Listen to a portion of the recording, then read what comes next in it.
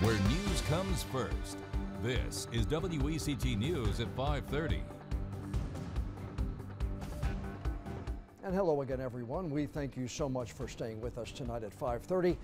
I'm John Evans. Millions of dollars of renovations are planned for one of Wilmington's popular community centers, adding room for more activities like basketball, volleyball, even pickleball.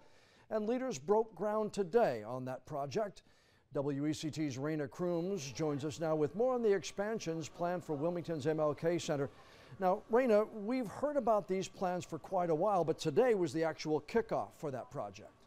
Yeah, John, leaders call it the beginning of a new start for the MLK Center. If all goes as planned, the new additions will be opening by next spring. This is a great day in the city of Wilmington, yeah! A groundbreaking ceremony to celebrate a new start for the MLK Center in Wilmington. Well, this is amazing. It means everything to me, everything to this community. Councilman Kevin Spears speaks from experience. He grew up going to the facility and is eager to see it grow in the future. I visited this facility multiple times a day during the summer. Probably went to my first jam at the MLK Center, perfected the skill of basketball here, and became really a member of this community at MLK. The renovations will include a new high school-sized basketball court.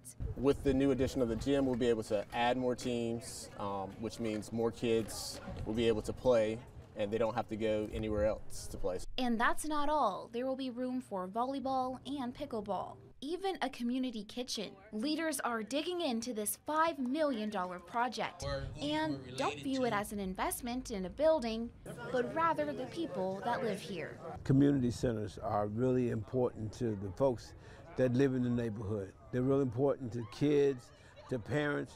It's always a safe place for kids to go. The renovations will be complete next spring, and Spears says he's ready. I'm gonna feel amazing. I think and as long as the community feels great about it, I'll feel great about it. I may even lace up and play ball again.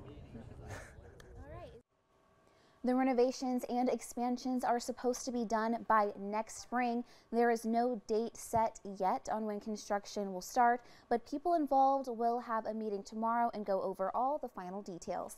Raina Crooms, WECT News.